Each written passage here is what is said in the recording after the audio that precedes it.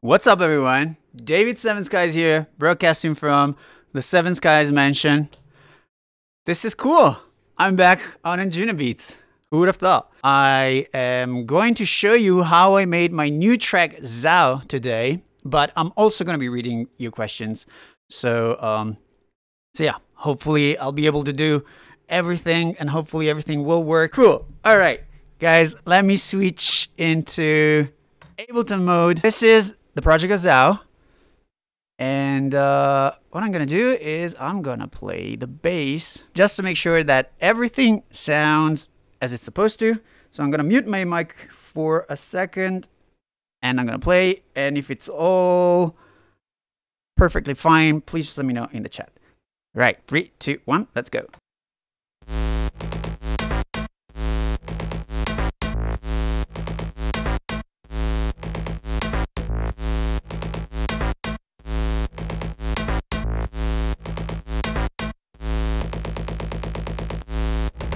Alrighty, I think we're ready to go. Cool. So where should we start? I am probably going to start with the drums. So we're just going to get those out of the way. They're possibly the least interesting things. So let's get the drums out of the way. Now, you can see here that I have 2 drum channels. Reason is this is the actual drum channel, what you see here. And what you see here is what you hear in the final song, which is a stem of the drums that have been recorded through my distressor that is right here. I have a rack with compressors and analog goodness. So I got my drums, I run them through the distressor, record them into live, and that's it. I just left them there because just in case I needed to go back and fix something. But what you hear in the final song is just this giant stem over here that has everything. So let's just play some of the drums.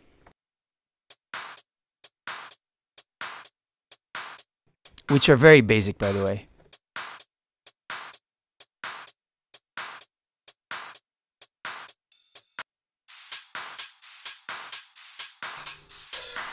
Super basic stuff.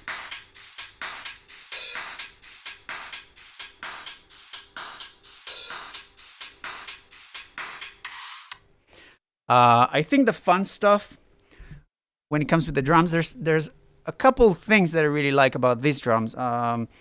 Very important in the song, although they're not particularly loud or present, are the stadium claps, which are this ones.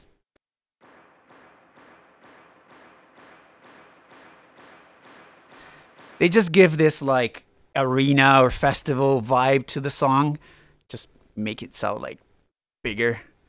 Something I kind of like to do. And if you know me, you know that, I mean, yes, I come from the trance world, but then I shifted completely and I went to the more like EDM, big roomy house stuff. And yeah, now I have this song on Anjunabeats, which I will explain in a bit why I made a song on Anjunabeats, why I'm back on Anjunabeats with this song. But yes, so basically this song has a lot of influences from what I've been doing in the past few years after I departed from Anjunabeats. Oh, departed, that sounds serious. And yeah, so you're gonna hear a lot of EDM, big room kind of elements in this song. Now, these stadium claps are my personal favorite in this song. I really love the vibe and the atmosphere that they give. But I really like this little noises as well.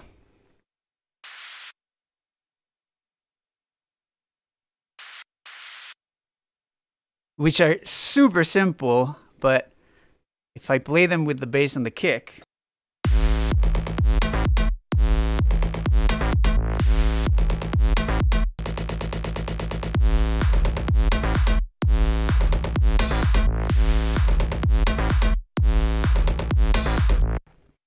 The drums are very, very simple, very minimal. This is the only part where they go full on, and even in this case, there are really not that many. I mean, if you open the whole project as 1, 2, if we can call it 2, 3, 4, 5, 6, 7-ish channels for drums, which is something very, very, very unusual for me, especially when I used to make trance. I usually had like 20 or more channels for drums. But once again, I am sort of coming from a different world right now, so drums tend to be a little bit more minimal. Let me read some of the question. Love your work. I saw your Pyramid Masterclass. Oh, thank you. What do you look for when you're running your drums through the distressor? Now, I have a pretty standard settings that I used in a couple tracks, and it worked. And so I just sort of kept that setting. Funny thing, I actually changed it today because I'm working on a new song, and that particular setting doesn't really work.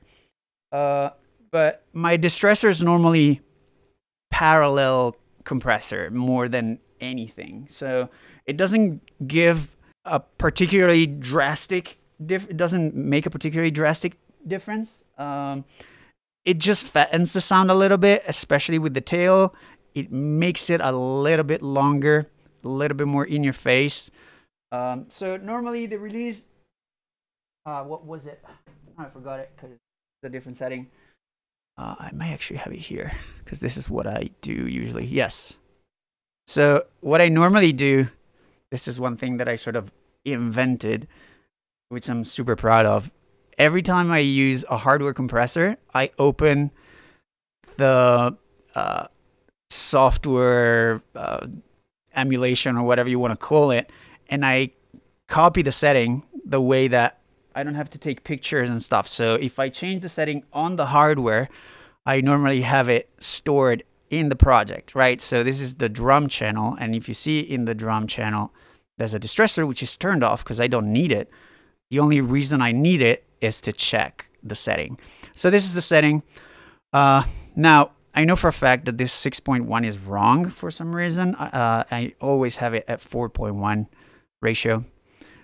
5 dB of input, 7 millisecond of attack, so quite slow, so it gives a little bit of a snap.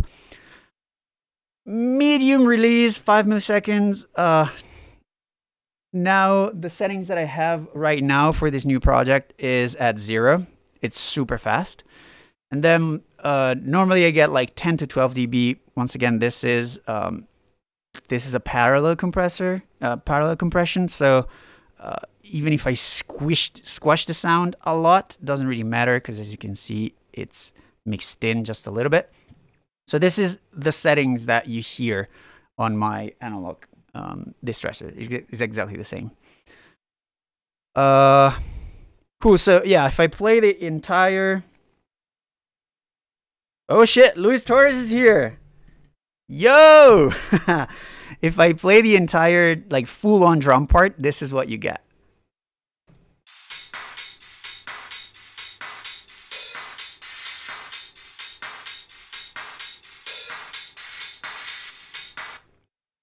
And if I play it without the distressor,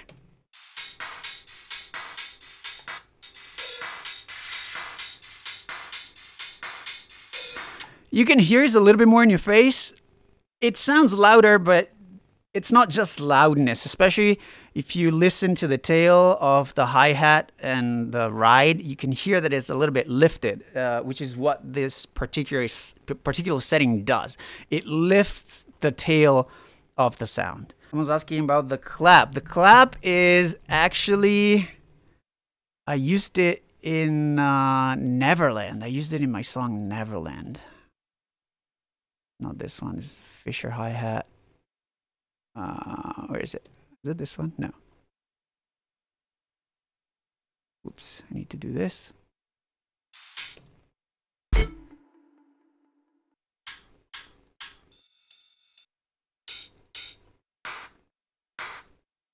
No, actually, no. This is not the clap that I used in Neverland. It's just a Kashmir. Just a Kashmir clap. Now, fun part on the drums is the actual drop, which has some really fun drums. So let me play it.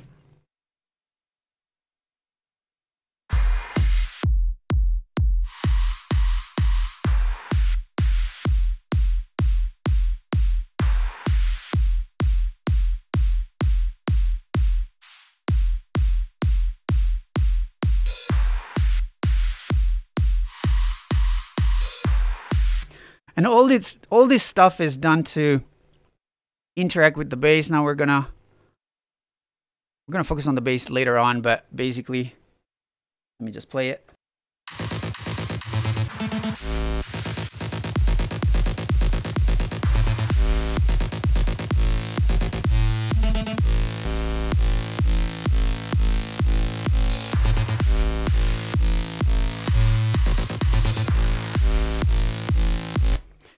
And the reason why the percussion and the drums are so minimal in this part, it's because I wanted to give all the space possible to the bass. In this case, in this particular part of the song, the listener, the listener has to focus exclusively on the bass. But at the same time, if it's just bass, let me just play it without the drums, it just becomes too boring.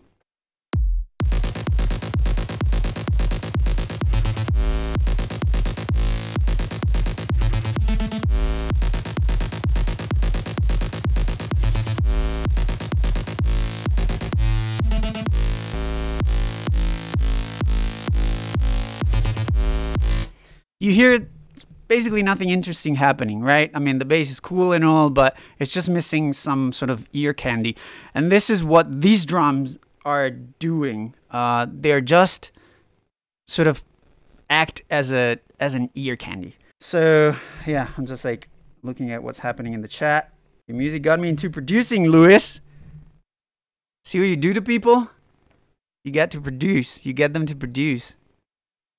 It's not a good thing, man. You're gonna hate your life in a bit. Much love to Seven Skies also. Thanks, man. Now, I'm just gonna, since Lewis is here, and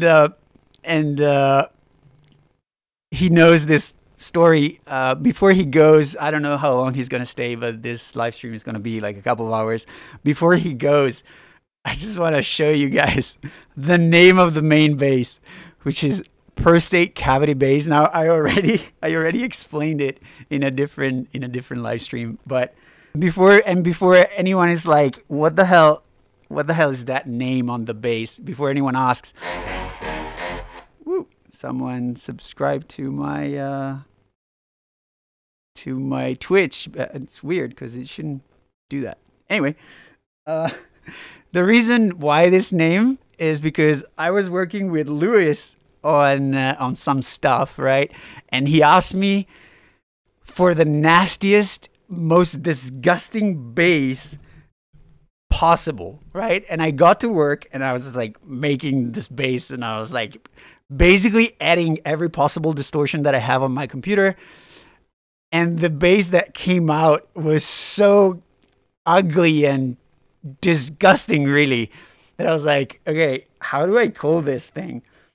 And so I was like, what's the worst thing that can happen to a person? And I was like, well, I guess like having a prostate inspection while having cavity pain could probably be like a pretty terrible thing. Like, you know, you can imagine. And so I was like, all right, I'm just gonna call this cavity prostate bass. And and yeah, it's funny because we didn't use it in that particular song, but yeah, when I was working on this song, I was like, whoop, new subscriber. When I was working on this song, I was like, damn, I should use the prostate bass. And yeah, damn, the other stuff is super loud. The bass line makes me feel so right. Someone subscribed. Thanks, guys. The prostate cavity bass has a lot. It's also frozen because this is what makes my computer go completely bonkers. So I'll explain it later. But yeah, drums are almost done. There's only one thing that's in the intro that I'm super proud of. And this it's this like little serum thing, which is from one of my presets. Now, I am not entirely sure this is gonna work, but I'm gonna try it anyway. Let's see if it works. It does not. It does not. Anyway, basically it's from my serum library, BRZL. If you guys want to check out my sounds and all my serum library and all that kind of stuff, check www.standalone-music.com. And there's a lot of the God, I need to turn this down a little bit. There's a lot of this pack in this song, the Brazil pack, because I thought it was like, it would be really cool to make a trance song with a Brazilian bass pack. But anyway, this is the sound. It's very simple. It's just a noise that sort of plays as a shaker, and he has a flanger on it to make it interesting. And that is about it. Oh no, there's one more thing. There's the tom, which is the same tom that I used in my song with Tiesto, My Frequency. It plays a different sequence, but it's the same sound.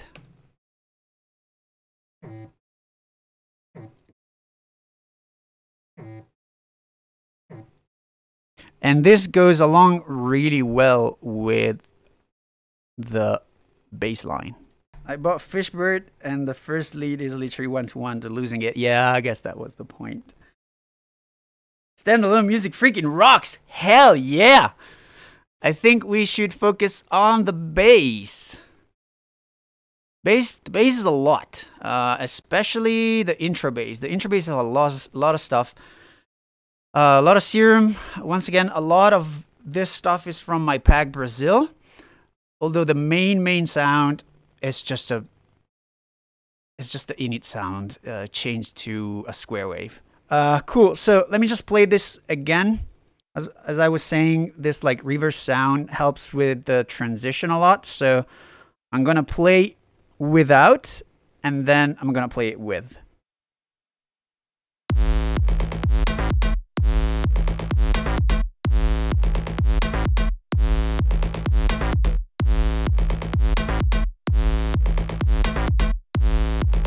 So you can hear that when it loops, when the 4 bars stop, without the reverse bass, sort of like, I don't know, it just sounds like a bad loop.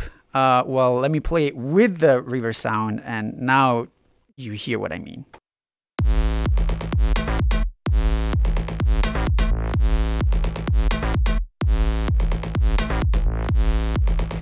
You hear how it takes you from the end of the loop to the beginning of the loop again.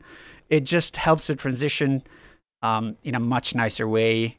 It all sounds more natural. It flows much better. So yeah, that's why this sound is very, very, very important. Now let me talk about the donk, because the donk is very, very important in this song. Now the donk is from the American Kremlin pack. Now this pack is branded Standalone Music, but because we were doing it together, and it was supposed to be on Standalone Music, but then Splice wanted it exclusive, and so we gave it to Splice. So if you have the American Kremlin pack, it's gonna have a different name, but it's Synthshot 01C. You can find this back on Splice, and this is the donk sound. Yeah, you probably heard it to the mic. I'll go back to the basses in a second. I'm just gonna go play the donk, and then we'll go back to the bass.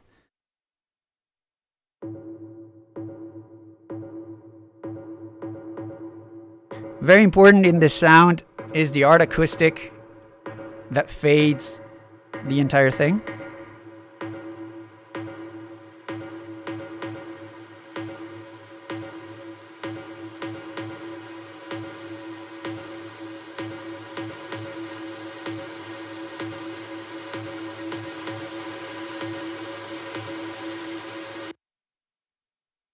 I love this thing. Now there's a couple cool little tricks in the donk channel that I'll explain in a second. I love this reverb plugin. Yeah, for trance and like big spacey stuff, it's the absolute best. Art Acoustic wins. Now, I want to explain to you guys this thing. As you can see here, there's a utility which keeps turning on and off, and the gain is all the way down. So basically, when the utility is on, there's no sound. When the utility is off, there is sound. So basically, this is a do-it-yourself mute button kind of thing. The reason is because I have this donk sound going through a big reverb, and I want the tail of this reverb to last exactly this long, and I want it to cut right as the kick comes in. So you can hear that it cuts when the kick plays. Let me just show it to you.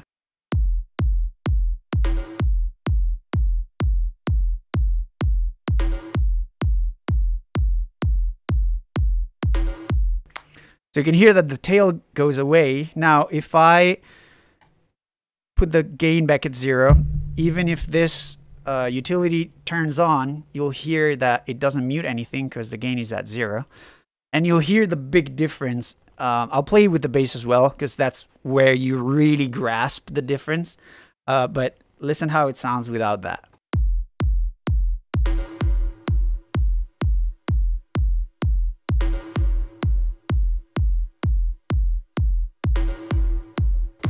So you hear how it bleeds into the rest of the song.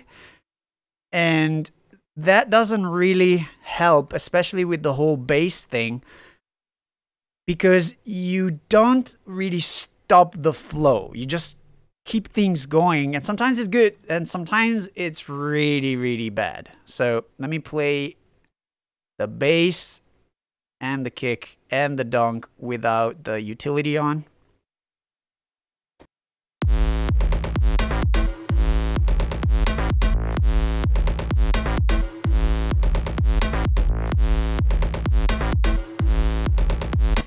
You hear how the donk reverb keeps going, and it just doesn't leave any space for the stuttery bass. While if I revert it back to what it was, so gain all the way down so it acts as a mute button, listen how it sounds now.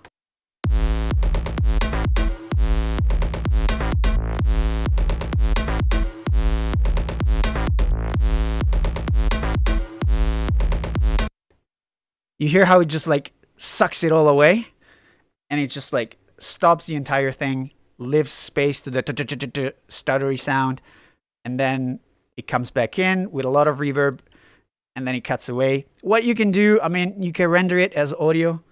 Probably Louis left already, but Louis would render it to audio, and he would simply cut away the extra tail. I am super OCD with this kind of stuff, and I want to have everything playing live so I can go back and fix everything if I have to. But yes, that's very, very important in this song as well. Now, let me play the bass again, because you probably couldn't hear it before because it was through the mic. Okay, so main bass.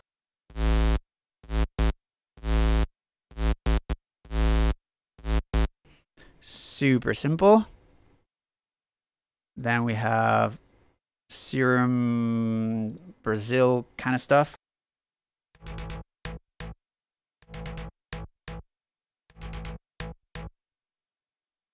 Then we have the more Brazilian sound.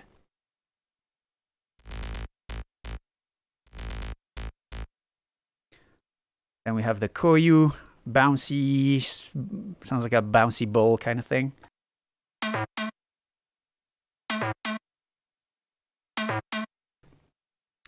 And then we have the clickiest one. This is possibly the most important layer of the entire stuttery bass part.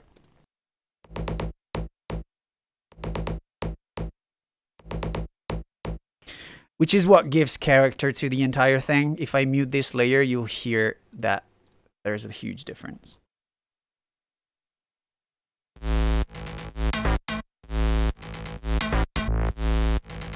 If I put it back in,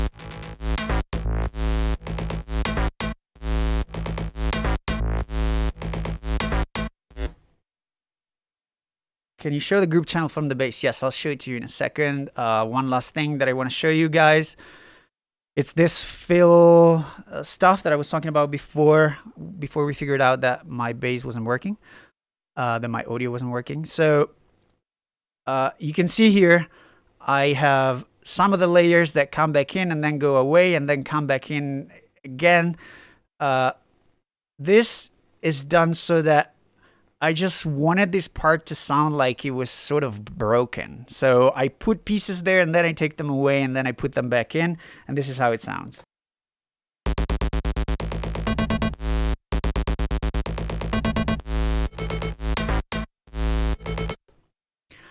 And I really like that. Then, oh, actually, yes, there's this other sound that comes in the second part of the intro, which is the higher square sound, which is this one. Same preset as the bass. The only thing is that there's a Valhalla room that sort of, I think it's 100%. Yes, it's at 100%. And it just gives this weird room to the sound.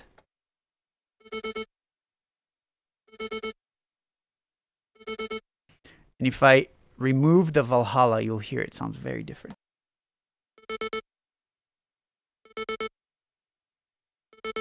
If I put it back in,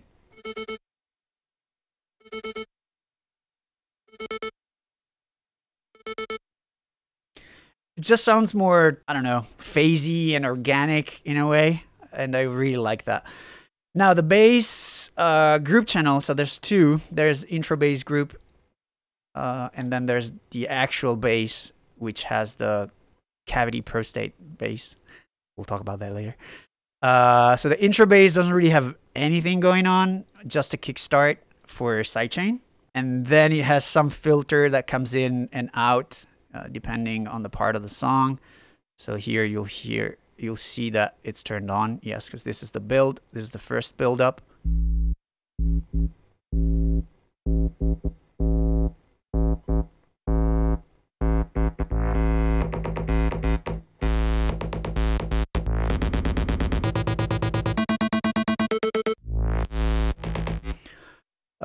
Then there is a high pass as well, which I don't really know where it is. EQ8, I think it's over here.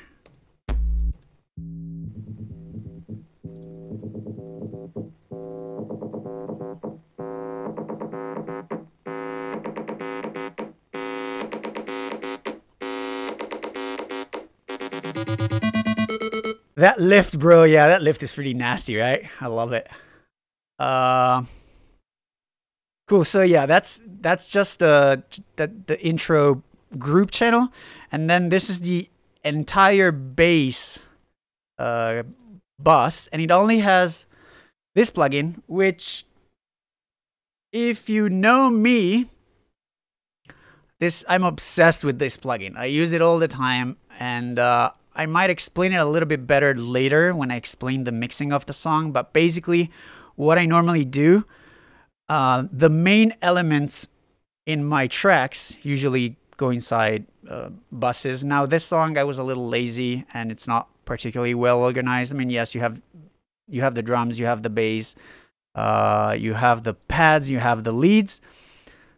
Normally, I have way less channels that are sort of like free from groups. I normally have like 5 to 8 groups, and everything is in there. Well, in this particular project, it's a mess. It's like, you know, drone and drums and donk on its own, and piano on its own, and lead melody on its own, all that stuff. Anyway, basically what I do I have a plugin alliance SSL open in each and every bus that I have. And sometimes it doesn't really even do much. Like, for example, in this case, it just gives a little bit of highs and a little bit of low cut, like 24 hertz. But the reason I use it actually is this thing.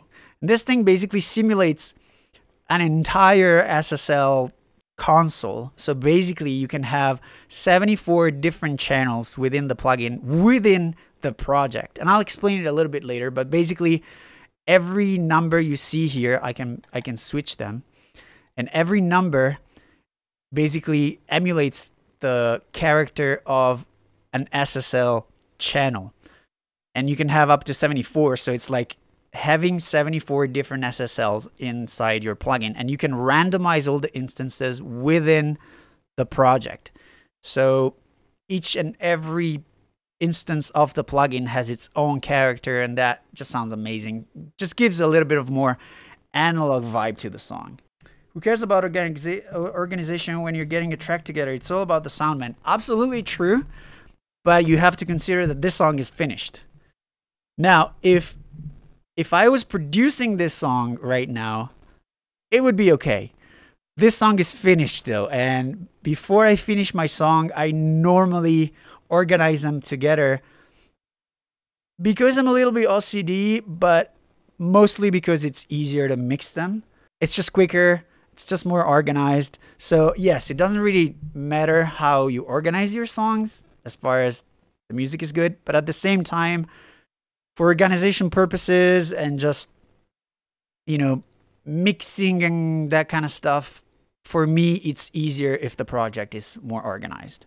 Everything is so tidy and labeled on your project. Yes and no. This project is actually messy. I'm a very messy person, but when it comes to projects, I'm super, super tidy.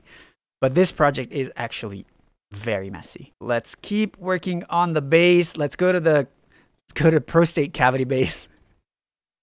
And sadly, I cannot show you guys what's in this thing. I mean, maybe I can. I can, yeah, not really. But basically, this has 3 different synthesizers. There's an operator, then there is a silent, and then there's a serum. And as you can see here in the instrument rack, that's where they are. So basically, it's one channel with sub instruments within the channel. And so I created the layering there. Reason is because I was working with Lewis, again, not on this song, but Lewis and I were working on some projects together, and he asked me to make a super nasty bass. The easiest way to make it was to put everything inside a rack and just send him the rack, and that's why the prostate cavity bass, it's structured that way. Normally, I would have layers like in this case, you have serum 1, serum 2, serum 3. This particular bass, because it was designed to be shared with someone else, was designed this way. And then when I was working on the song, I was like, oh, I should use the prostate cavity bass. And so I had the thing just ready to go, and I just dragged it. And that's it. Let me just play how the bass sounds. This is without the sub, and then I'll play the sub as well.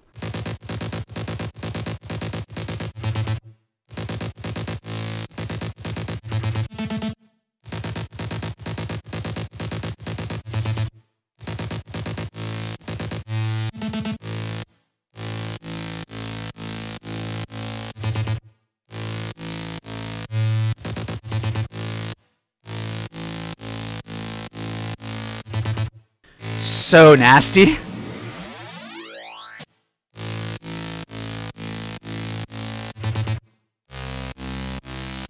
Especially here where it goes down.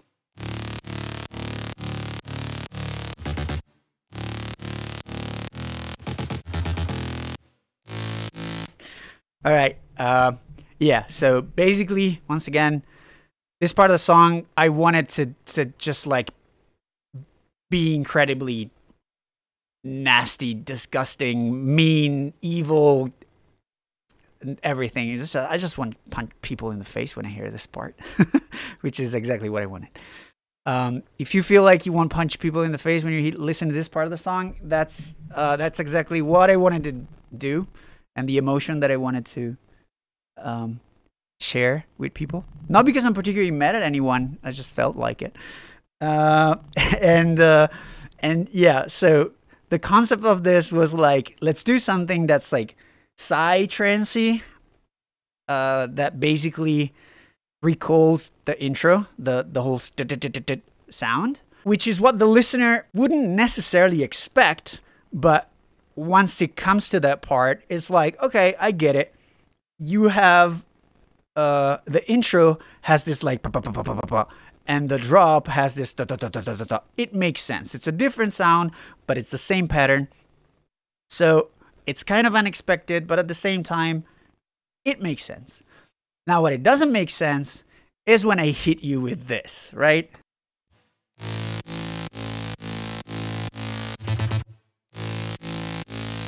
Now, this part doesn't make sense. This part is the part that nobody expects. And I remember when I showed the song to like my friends and even Louis, he played the drop and he was like, holy crap, this is insane. And then he got to this part and he was like, dude, what the F?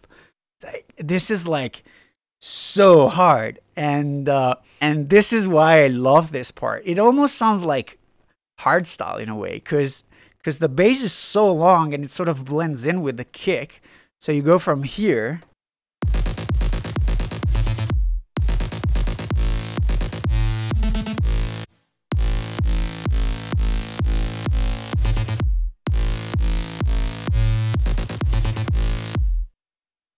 Right? It's so mean. So yeah, I just love it. I just love that it's so unexpected. And then, yeah, I guess you still don't really expect it. After this whole part, you go melodic, right? And then this like super mean bass starts to follow along with the melody. And it's still mean, but it's not as mean because there's the melody. It's the nice arpeggio melody, trancey melody. So it just sort of like calms down a little bit, but it's still mean. And it's, I don't know, I just really like the idea. So yes, this bass has a lot of things happening. And then there's the sub, which is my baby, is my GETLOW synthesizer. It's actually a Kontakt library, not really a synthesizer. And that plays the sub. Someone's asking, is it sidechain? Because it would take away the thickness of it. No, it is sidechain. If this thing wasn't sidechain, this song would sound terrible. So yes, it is sidechain. Not a crazy, super obvious sidechain, but it is sidechain. So now we got GETLOW on the sub, and this is how it sounds.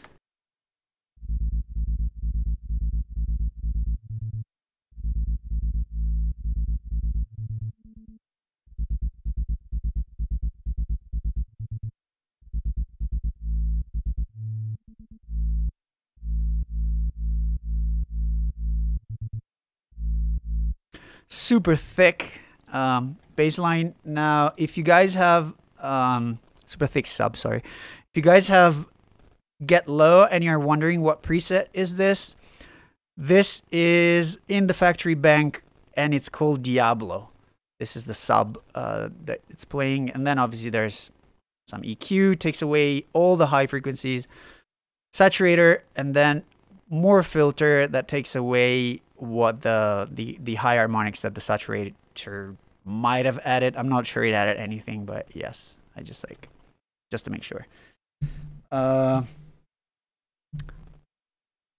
if I play both the sounds, both layers, the sub plus the prostate cavity bass. Now I have to call it prostate cavity bass. It's just too funny. I'm just gonna mute the sub so you can hear the difference.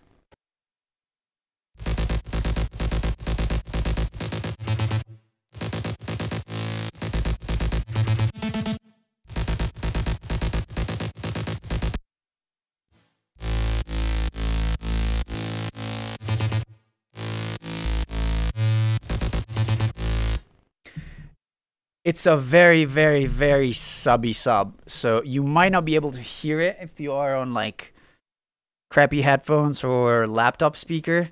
If you have a decent speaker setup, you're gonna hear a bit of difference. It just adds a lot of weight, but it's a very low subby weight. So yeah, it's subtle, but it's not subtle. Cool. So we got the drums out of the way, we got the bass out of the way. That only took an hour. I didn't really show the kick. The kick is very simple. I was run through a distressor, so that's why it's a giant stem. And this is how it sounds.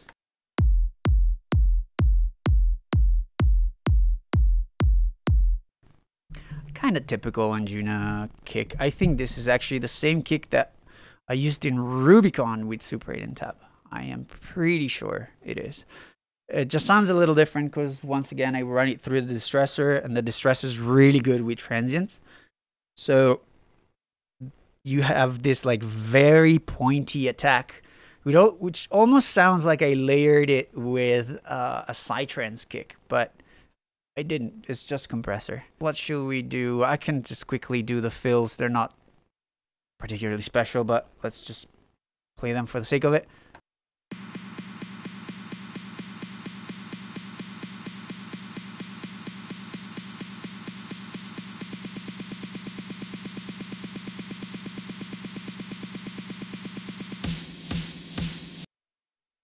Pretty sure it's all like Kashmir stuff. Yes, it is. Beside this part, which has some samples from my FX pack, which I really like that pack. Not saying that because it's mine, but I don't know. It's just super useful.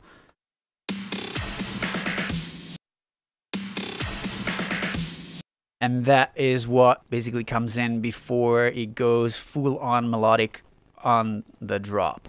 Very, very, very important stuff.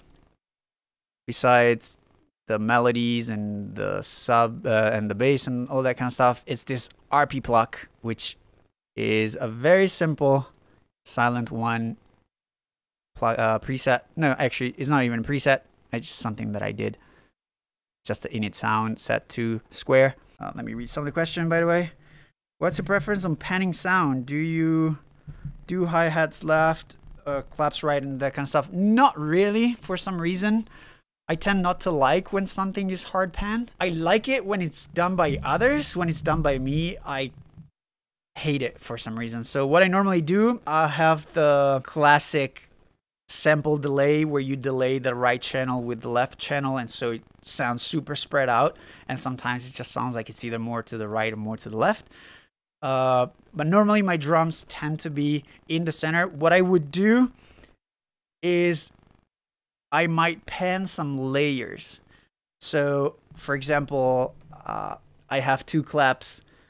Maybe one I can pan it to the right, one I can pan it to the left, so you get this like more stereo sound, and it also cleans up the mono side of not the mono side, the mono of the song.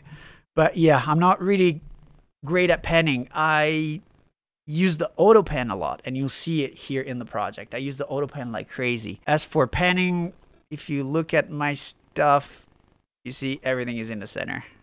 There's this thing that's on the right. Rides, yes. Sometimes I have rides on either left or right, but that's about it. You see everything, it's basically in the center. All right, let's go back to the plucky sound. Plucky sound is very important. Plucky sound is very important for the transitions. Just one more question. I just started learning. You got any beginner advice for me? Just do stuff, really. Experiment, check videos on YouTube, but also don't rely too much on videos on YouTube. I think the bad thing of videos on YouTube, videos on YouTube and tutorials and all that kind of stuff are amazing, and they are so valuable, especially if you're starting up. At the same time, the problems with videos on YouTube is that they go straight to the point. And sometimes it's good, because if you're trying to figure out something and you need to know it quick, it's good if they go straight to the point. The problem is they tend to miss the process behind it. And when you don't learn the process behind it, sometimes you basically don't know the entire process to get there. So if you learn something and they tell you, oh, if you need this square sound, for example, like this plucky sound, right? Right? On some YouTube videos, they'll tell you, okay, take this, take it down, take the cutoff here, put the cutoff envelope here, put the pitch up here, and you get this sound, which is cool. You got the sound that you were looking for, but if you have to redo it again, you're probably going to have to go back to YouTube and check out how to do it again because you didn't understand what was going on. You just followed some instruction. So my advice is try to learn as much as possible from YouTube, but also try to understand the process behind things. Because when you understand the process, you know how to get there without having to go on YouTube every time and try to relearn everything from scratch. That is very important for me. And this is why people tend to either hate or love my tutorial on YouTube because they're very long. I do talk a lot. But I also want to explain the entire process because I want people to understand and not just get what they want. That's the problem with today's stuff, right? Everybody can just do everything within a second, but doing and knowing how to do it, it's different. Sometimes you only need to do it without knowing how to do it, but if you need to do it multiple times, it's just better to know how to freaking do it. Anyway, I hope that was somehow helpful. That's an amazing advice. Thank you so much. I'm glad it was helpful. Okay, so let's go back to the plucky sound. I'm not going to explain the sound design on the plucky sound, but it's very simple. It's just a square wave. Now, there's a lot going on with this plucky sound, by the way. So, first of all, it obviously opens the filter. The filter starts closed and then it opens up as you get to the middle of the breakdown and also the middle of the build. But also what happens is that it fades into a big reverb.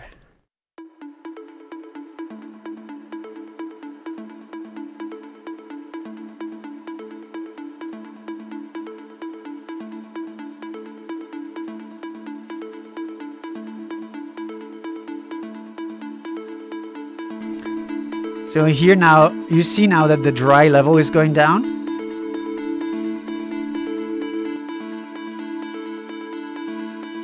And it's disappearing inside the main reverb.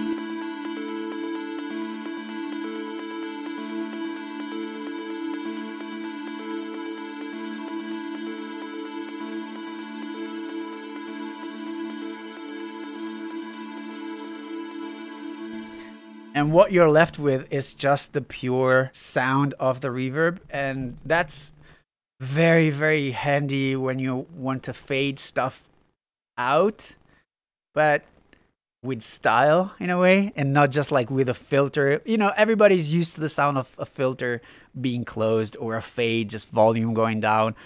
And I would say with the Data Life plugin, everybody's starting to get used to the fade in and out of the reverb. But for some reason, the fact that you have dry and wet on their own in the Art Acoustic reverb, it just gives a completely different vibe to the effect. Because normally what you get is a dry wet, right? You have 100% wet or 100% dry, and you balance between that. It's just one fader. In this case, you have two knobs. And the sound to me is a little different, especially because you can have the wet signal louder than it would normally be. And it just sounds super, super good. Now, the cool thing, Andrew Bayer actually, like, he texted me. I was like, dude, the thing that you did with the plug was amazing. Did you use a distortion? He was like, nope, that's a different trick.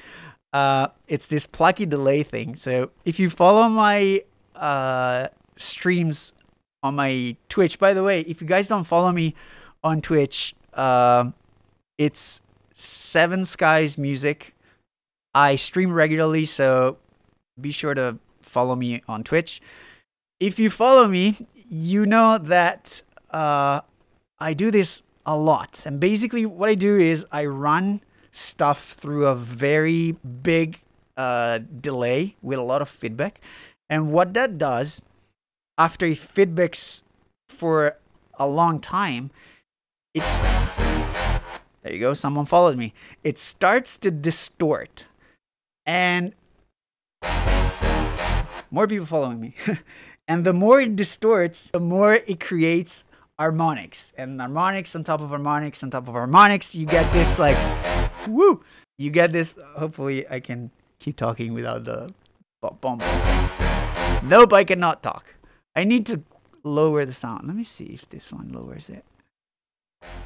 There you go. This is quieter now. So more harmonics and more harmonics, and you get this like very organic and very rich, harmonically rich sound. Now I'm gonna play it for you guys. I'm just gonna turn the Allard box sound way down.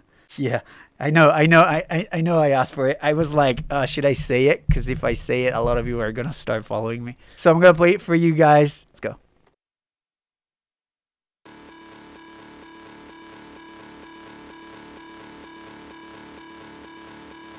Right, so this sound is basically the plucky harp run through a huge delay with a long feedback, and then I just recorded the entire sound and I just put fades in it.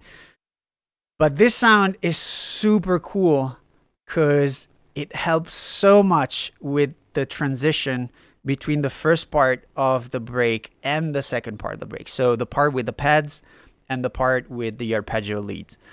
So I'm just going to play that part, and I'm going to play the arp, the pluck, and the donk, because the donk is super important as well. So that's this part, this little bridge over here. It's very interesting. It just makes you think that the song is going to start build, but instead it just stops again and it starts with the melody arpeggio sound, which I'll play in a second.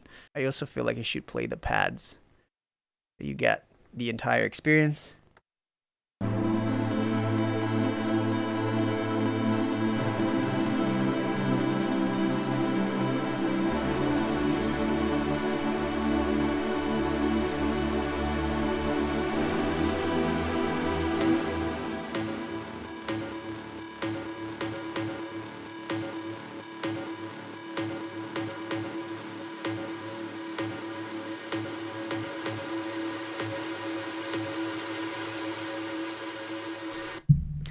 This is so good.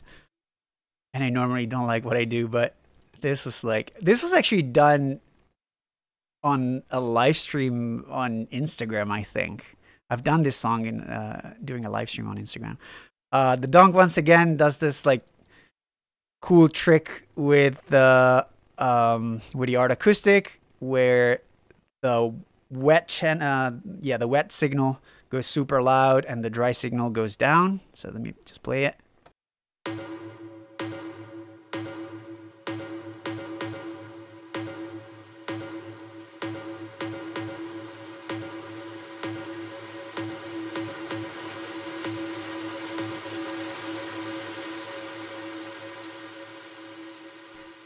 And it just washes out. What type of music do you produce today? I was listening to your music since 2007. I was my Anjunabeats hero. You did so many good, unforgettable track. In the link deleted your collab with Static Blue. Is it still producing music? I didn't delete any. I didn't delete any of this song with Static Blue, unless I think they're handled different. I think Seven Skies and Static Blue was an actual artist name, so they're not linked to me. I'm not entirely sure though. Is he still producing music? I have no idea. I don't think so though. We haven't talked in a while. We're still friends. Like, we talk sometimes, we catch up, but I haven't talked to him in a long time. What do I do today? What kind of music I do today? For the most part, is house music. I feel like right now is a good time to switch the camera. Right now is a good time to tell you why I made this song. Because yes, as you guys all know, I was an Anjunabeats producer for a long time until 2000. I don't remember, 2014 or 2015, and then I started making EDM stuff, and a lot of people said that I sold out, which I didn't. But anyway, so the reason I left, first of all, was because before being a producer, I am a sound designer. I'm a sound enthusiast. I love music. I love every kind of music. And to me, to be stuck doing one thing and one thing only, it's a horrible torture. I love Anjunabeats, and I think Anjunabeats is the best trance label in the world and releases some of the best music that's out there. But at the same time, I am a music lover. So if I hear something that gets me excited, if I hear a new sound that gets me excited, I want to make that sound. And some people say that I jump on trends, but to me, it's really not that. Because, I mean, I pay my bills with my sound design stuff. That's how I make money. That's how I pay my bills. That's what I do for a living. That's my my full-time job. I do sounds. I do mixing, mastering service. I do consulting for companies that releases new synthesizer and software and all that kind of stuff. Music for me is still a passion. I don't make money off of music. I mean, a little money, but not crazy money. For me to do trance or house or other stuff, it's not jumping on a trend because I'm selling out. It's just passion. I just get so excited. I'm kind of a very ADD guy, and you know, if there's a new type of music that gets me excited, I'm gonna wake up and gonna be like, damn, I want to try. And sometimes I try and I fail, and sometimes I try and I do stuff that people like and labels like, and so I release that kind of stuff. So the reason why I came back to Anjunabeats, and by the way, right now I'm very, very happy with what's happening to me in my EDM career. Last year, my song with Tiesto, My Frequency, was the second most played song of the year on 1001 Tracklist, which is huge. I never would have expected something like that. I mean, second most played song, that's ridiculous. And I have a lot of fun making that music. I have a lot of fun making house music and do like quirky sounds and all that stuff. But I had a lot of fun making this song as well. So the reason why I came back is simple. 2020 was kind of a shitty year, right? I mean, we can all agree on that. And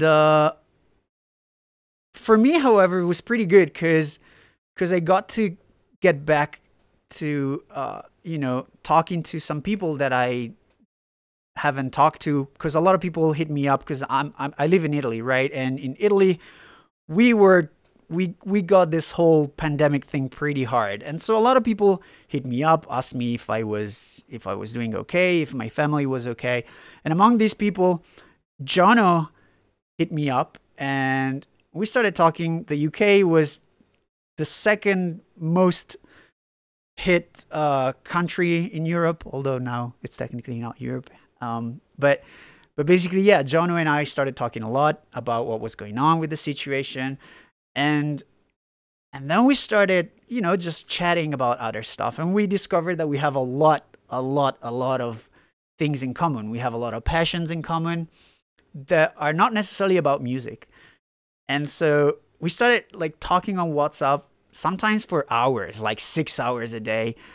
And you know, talking to Jono made me miss Anjunabeats a little bit. It made me miss, you know, just sending a song to Jono and be like, hey, what do you think of this? And what do you think of that? And nerding around with him. Jono and I have always been pretty close. We just have common interests, so we've always been very good friends. And talking to him made me miss Anjunabeats a lot. And then, turns out, it was the 20th anniversary of Anjunabeats, and I was like, you know, it would be pretty cool if I would come back. And I wasn't talking to Jono about this. It's not that he pushed me into like making music for Anjunabeats again. We were just talking, and then I started seeing all this like 20 years of Anjunabeats thing, and I was like, you know what? It'd be just cool if I go back and make a song on Anjunabeats. And one day I was like walking around, and I had this like idea for the intro of the song, the bom ba da ba da ba da ba dun, that thing. And I was like, oh, that's kind of cool.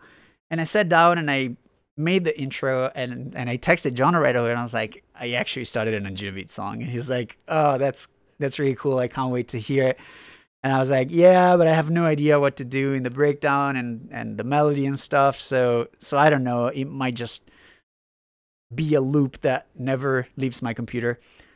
And then I had this thing.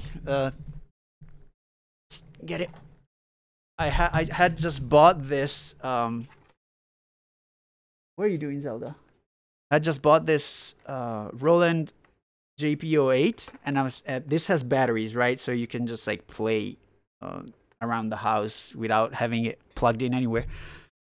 And I was just laying in bed, and I was just like jamming with this thing, and I found the chords of the song, and I just played the chords, and I was like, oh, this is super cool. And I recorded me playing the chords with the phone, and then the day after I recorded the chords, and I made the entire song. And so this is why I came back to Anjunabeats. I felt like it was a cool thing for me to do, to honor the label, because it's been 20 years, and because for me Anjunabeats has been possibly the most important part of my career. Even if I had bigger achievement with other things, and I have way more plays with other songs that are not on Anjunabeats, I am where I am because of Anjunabeats. And I never forgotten this. I never renegade and, you know, abandon my roots. I know where I come from, and I'll always be grateful for what Anjunabeats has done for me, what the fans have done for me. So this song was a way to honor Anjunabeats, to celebrate the 20 years, to celebrate my friendship with Jono. And yeah, it was a fun track for me to make. And yeah, so big parenthesis, but I felt like I needed to talk about the concept of the song as well. Make whatever music you want. I don't know why people get mad when people get evolve their sound. Dude, I have no idea either, but some people get it they get very attached to it. Love your music. Thank you so much. Can you talk a little bit about your full-time job and how it affects your music production? My full-time job basically is a way for me to feel less bad when I'm not inspired to make music. So basically what I normally do is I try to make music every day, but it doesn't always come, right? Especially I'm not a very easily inspired guy. It's very hard for me to come up with ideas, and especially it's very hard for me to like what I do. So in order not to feel bad, at some point in my life, I was like, all right, I need to find a way to make a living if I can't get the right idea or if I'm slow with releasing music. And I've always been pretty good at designing sounds, and so that's why I make sounds. So my dream, what I love to do, is making music. I obviously love making presets. I mean, at the end of the day, I work in music full time, and I am so grateful for that.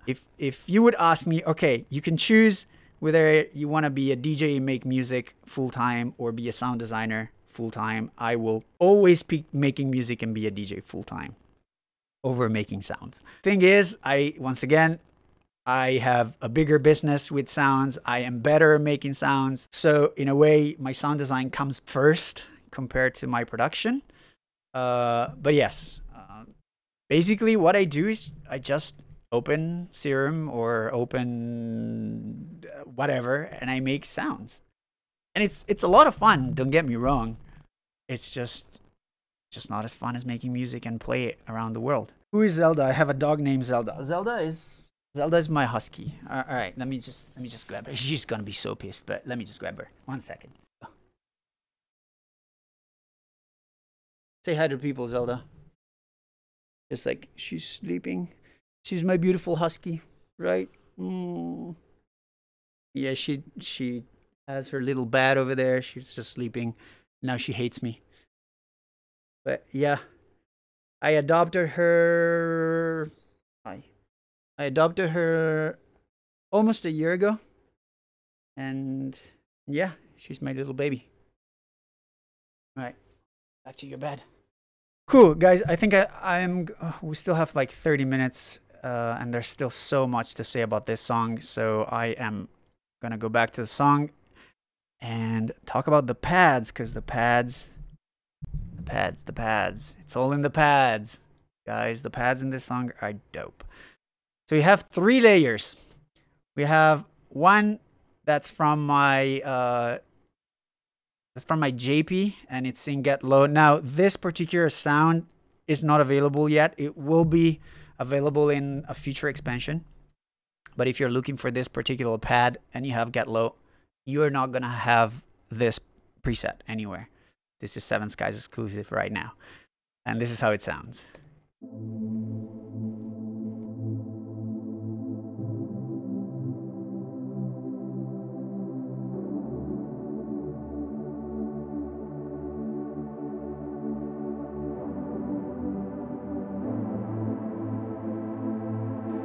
Obviously, open cutoff and all that kind of stuff.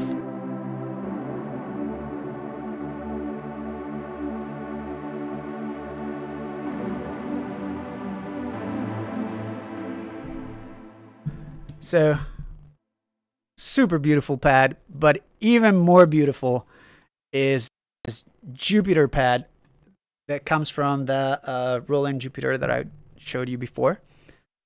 And this sounds so beautiful. Too bad it's audio. I mean, I couldn't show you anyway because it's a hardware, but yes.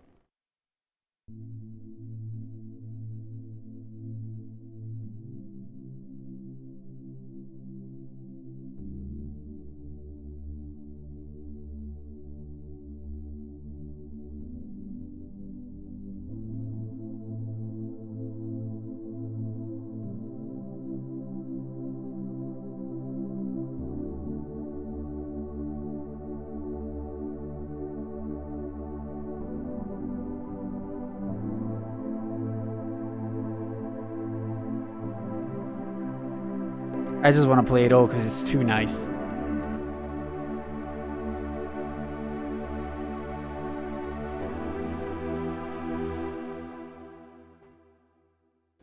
I love that sound. It's probably one of the best pet I've ever made. Then we have a Juno. Juno is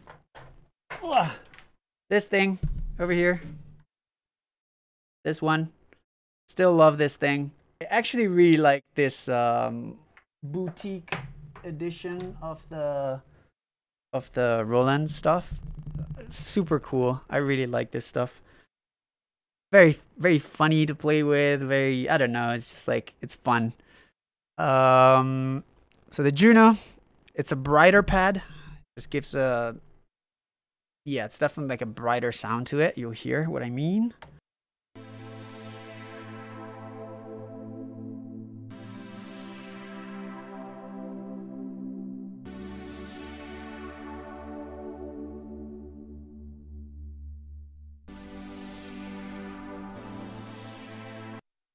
A little more, yeah, just brighter and more dreamy in a way, because it goes like, it does this like sweepy thing. And if I play the entire thing, this is how it sounds.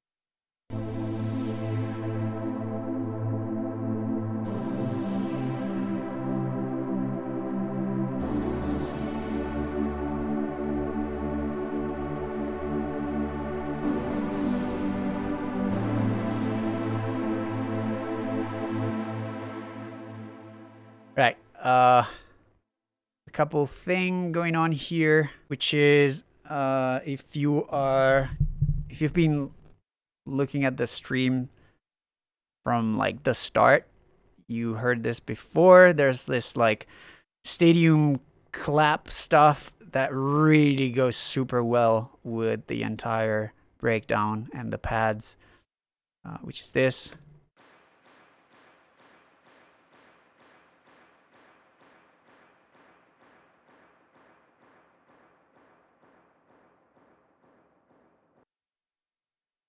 And if I play the whole thing with the pads.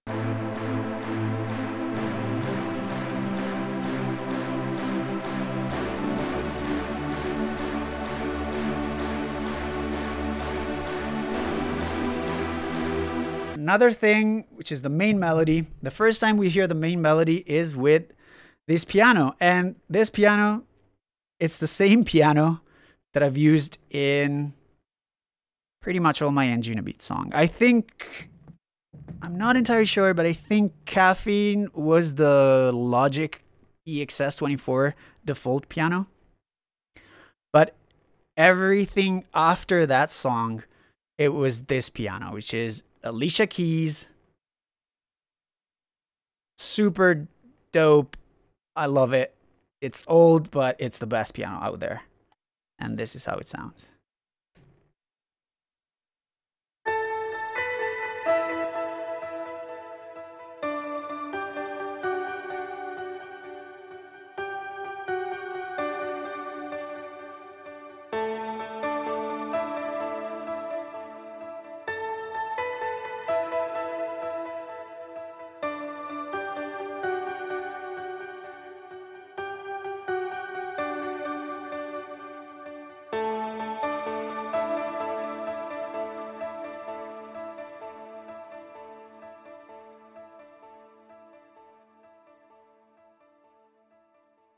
Yeah, I love this piano. Best piano ever. I hope the audio is still fine. I'm seeing that there are some issues still with the stream. Some frames are dropping. Although we're almost done. The last thing we need to look at is the main melody. And then we good. Actually, there's the main melody synth and the main melody ARP. Now the main melody synth is one silent and one Juno 106 again. And this is how they sound. I'm just going to play the different layers. This is the silent layer. If you want to check how the preset is. I mean, it's not a preset. It's just an init sound that I tweaked. And this is how it sounds.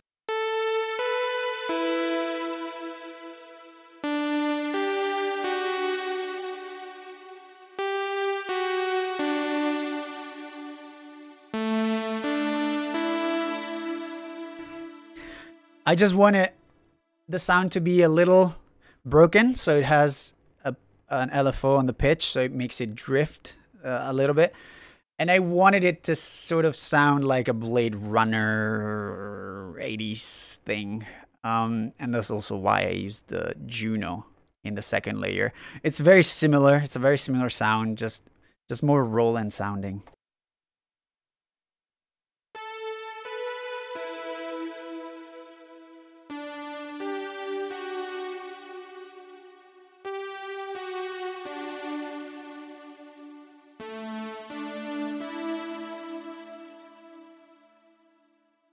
That's about it. Obviously, the most important one is the silent one because it's more like in your face.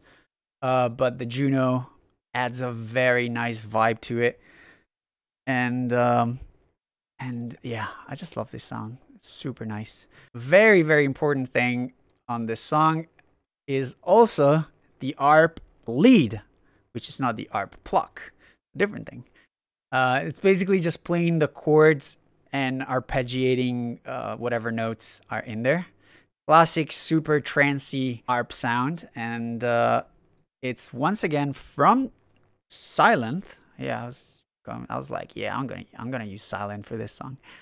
Once again, just init preset, very simple stuff. Has 2 layers, and I'm gonna explain a little bit on what's going on because there's a lot going on in this one. But let me play it first, and then I'm just gonna explain what's going on.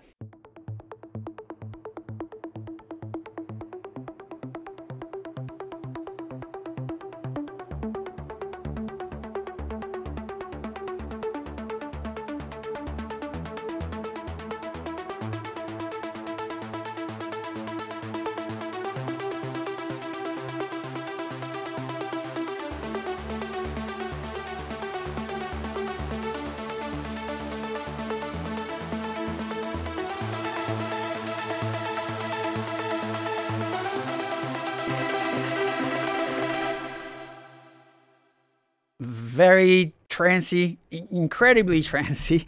Couple thing that, actually, a lot of things that goes on with this sound. Now, most basic stuff, filter cutoff that opens, and then you see here there's two more automations going on when it comes to the silent part.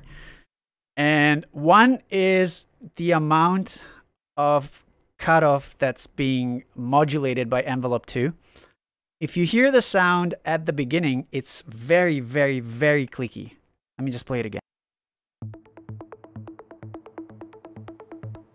You hear how it's like, it pops a lot. And that's controlled by this envelope over here. So if I click this, all right, yes, that's the one.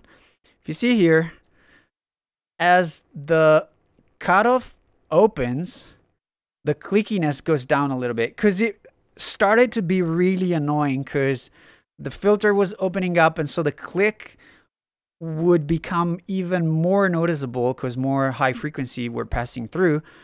And also the other layers started opening up, and so those clicks started summing with the other layer, and that became very messy, and that's why it's automated. But that's just mixing. The very important thing happens over here with the oscillator 2 volume, and you see it here. Now, oscillator 2, it's the same sound, but an octave higher, which is over here. And when it starts, it's turned all the way down, so you don't hear it. But as the song sort of explodes, so that's this part of the song is where I give you everything, right? You get the pad. I'm like, it's the opera time of the song. You get the pad. You get the ARP lead. You get the melody lead. You get everything in that part. So what happens is, to make it even more, I'm going to pull a Carnage here, to make it even way more better and louder and awesomer, I also turn up the oscillator 2. And I do it in a very sudden way. It's not, you see here, it's like, boom. You see the automation. It doesn't fade in or anything. At 1 minute is not there, and the minute after is like, boom, all the way up. And this is how it sounds.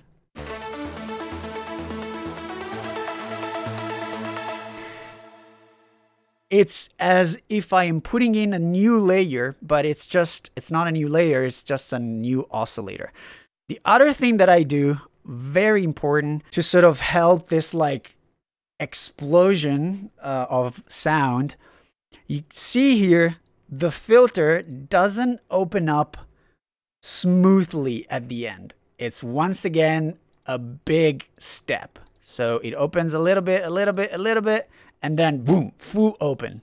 Normally, you would do something like this, right? So the filter is super smooth, and then at this point, it's all the way up. But if you do that, sometimes it works, but you don't get that explosion where everything just happens.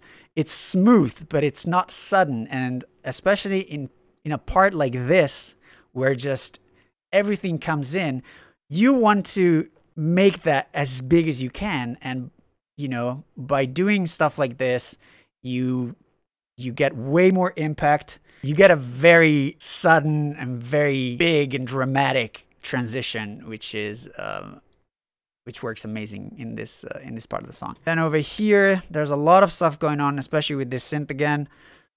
As the build comes in, the filter goes all the way down. Once again, super sudden.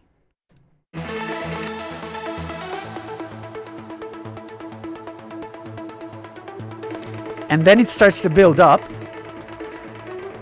and the frequency shifter comes in.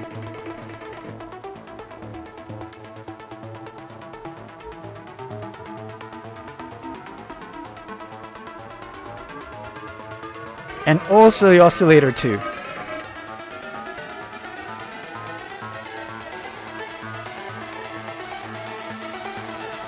There's a lot of stuff going on here.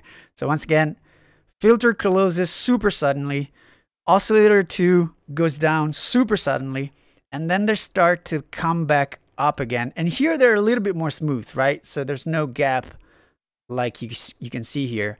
But also you have the frequency shifter that sort of acts like a pitch shifter, but it's weird.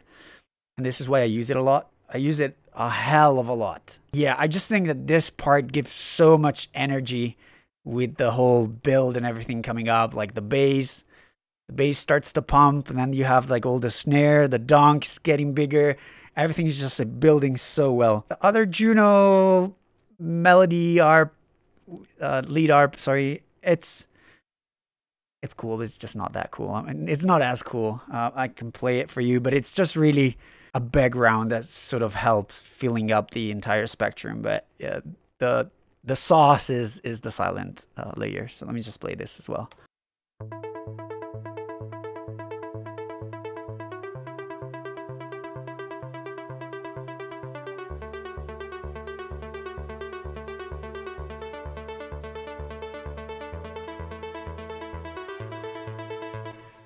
So you hear this one is way smoother. It's not as aggressive as the other one. Is frequency shifter in Ableton default? Yes, it is. It's dope. I use it all the time. Doesn't the frequency shifter throw notes out of the key? It absolutely does. And that's what I want. I just want this thing to be absolutely mangled and nonsense. And yeah, that's why it's there. Let me play it again so you can hear. But yes, it puts stuff out of key. But that's what I want.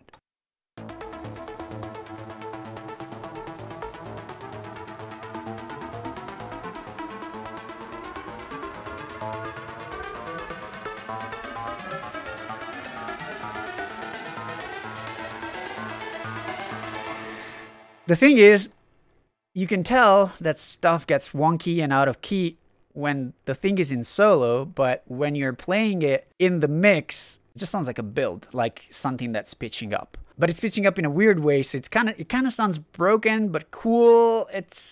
I don't know how to explain it. It's just really cool. Let me put the donk as well. So.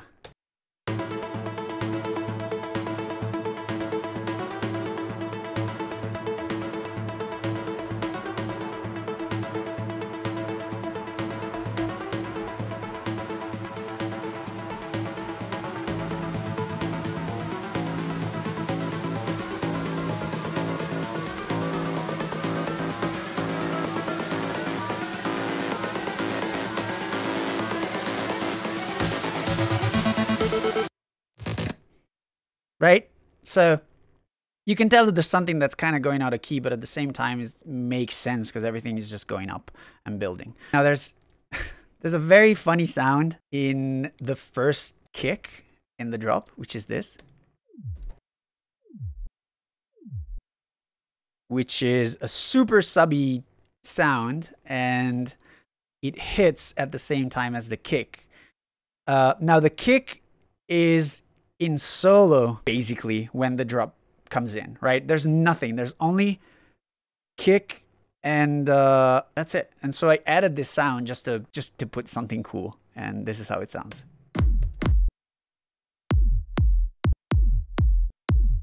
So you get this like, and then you get the super gnarly bass. Adds coolness to the entire thing, which is already like pretty nasty. That's pretty much it. That's the entire song, guys. It took 2 hours, but we made it. This is how ZAO was made. Little bonus. this requires full cam. Title. Who can guess what the title is? I'm pretty sure nobody can guess what the title is. ZAO doesn't mean anything. It does sound like a Asian thing, I guess, which I kind of like. I kind of like the fact that it just sounds like, I don't know, like one of those like spiritual thing, like, I don't know, it just gives me that idea. I don't know if it's just me. The title, it's nothing but ciao, how we say it in Italian, right? Ciao.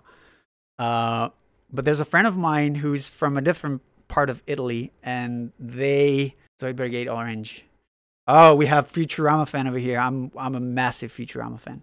My friend is from a different part of Italy, and he speaks in a funny way. So everything that has the ch sound, he says it, he pronounces it with th. So when he says ciao, he actually says ZAO. And we always make fun of him. So in a way, this title is super mean because it's a public and worldwide way to shame him. but it's also funny. He didn't care. He thought it was super funny. But yes, basically this is just a way to make fun of my friend on a very, very large scale, because we usually make fun of him like it's just me and my group of friends. And yeah, so I figured this was a, you know, better way to make fun of him. It's definitely a bigger scale. The actual title, if you see here, if you see on the screen, it says Seven Skies ZAO release, and then it says Daddy's Home. Now, this was the actual title of the song. Daddy's Home was the actual title of the song. But I sent it to Anjunabeats, and the answer was like, there is no way we're going to release a song that's called Daddy's Home. And I was like, please? And they were like, yeah, no, there's no way. You either change the title or we're not going to release a song. Which, I mean, I get it, but it would have been amazing if the song was called Daddy's Home. Because, I mean, at the end, Daddy's Home. Guys, ZAO is out now. If you haven't streamed it yet, check it out on my Spotify or Apple Music or Beatport or YouTube or whatever. And I hope you learned something new. I hope you loved this live stream. And for me and Zelda, who's sleeping and does not give a shit about any of us, thank you so much. Stay safe. For me, David, Seven Skies, thank you so much. I'll see you next time. Love you guys. Bye-bye.